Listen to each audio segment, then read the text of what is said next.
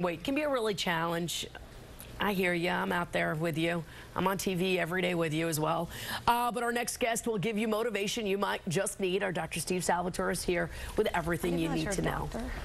Hey, good morning, Suki. That's right. It's all about motivation, and we all struggle. Well, Jennifer Koppelman Hutt is the host of Whatever with Jennifer Hutt on Sirius XM Radio. She's also the co-author of Whateverland with Martha Stewart's daughter, Alexis Stewart. Now, after Jennifer's mom lost her battle with cancer 3 years ago, she decided she was going to live a healthier life. And now she's helping motivate her listeners to do the same thing. Jennifer, good to see you. Good morning. Thank you for having me. All right, so let's talk about it. You lost 70 yes. pounds. That's almost a whole other person. Yeah, it's a small child. Right. What was that like for you? Well, it was a day at a time. I think when I started, I had little goals. So initially, I just didn't want to be obese. And then as it sort of built upon itself, I got to a healthy weight, which is great. Right. So when you were your biggest, how heavy were you? And what was your secret to getting it was horrible. It was bad. I was close to that 200-pound threshold. Really? I didn't cross over, but I was way too close for comfort. Okay, yeah, there's a picture of you there. So how tall are you? Oh, 5'2". Right, so 5'2" and almost 200 pounds that we're talking about. Not good. All right, so what was it about losing your mom that made you live a healthier lifestyle? Because so many people, when they're faced with adversity like that, you know, they go into a depression, they eat more, and they gain more weight. Well, essentially what had happened was I had gained weight during my mom's illness. I took care of her. She had pancreatic cancer. And then when she passed away, it was, first of all, she died. She was 65 years old, so that was a big shock to me to lose my mother at that age. And nowadays we're supposed to live a long time.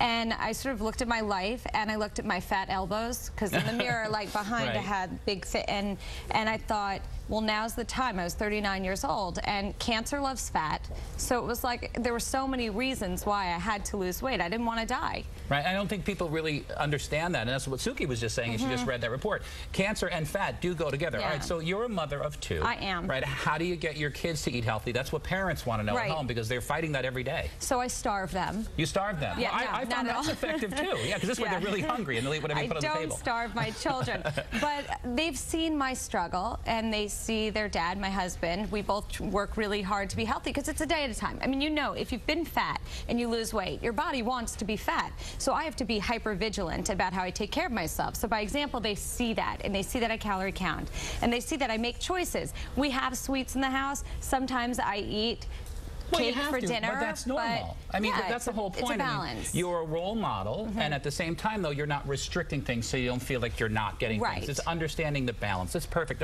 You have a web series called Tales from the Treadmill. Tell me about that. This is great for people. It's hilarious. So my website is justjenny.com. What I do is I go on the treadmill a lot. So I like to spend an hour on the treadmill as often as I possibly can, and I answer listeners' questions from my treadmill.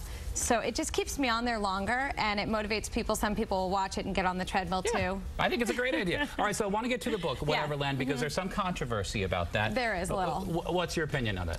I think it's ridiculous. I mean, some people are saying that it's a tell-all book about Martha Stewart, because my co-author is Alexis Stewart. But she really, said some controversial things. She just talked about growing up with her mom, which we've all grown up with our moms, and everybody has some dysfunction and something, and we just both talked about our own issues in the book. Right, so it's really an interesting read, and I think it is interesting because, like you said, everybody's had a mom experience. Of course. So it's kind of very relatable. Jennifer, thanks so much for coming. Thank you for having me. So see, Suki, it does work. Exercise, diet, right? Her book, Whateverland, Learning to Live Here, is available now. And don't forget to tune in this Sunday evening, 6:30 p.m. for an all-new episode of The Dr. Steve Show right here on PIX 11. Listen, I'm a huge fan. I just want to know what Alexis thought. I mean, what was it like sitting next to a skinny person every day? You know, 'cause she's pretty obsessive. Her mom, you know, they're pretty perfect.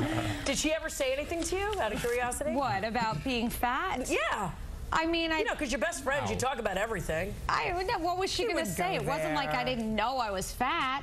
But she looked at her elbows in the mirror. She knew. So funny. Fat elbows. That's the first time I've ever seen elbows were So you're going to get me on the treadmill today, and I'm going to, like, you know, get on there. And I swear, I am. By the way, your elbows look fantastic. Can I see? Thank you. Look at those. You like them now? Pointy elbows. Congrats. Looking great. Thanks.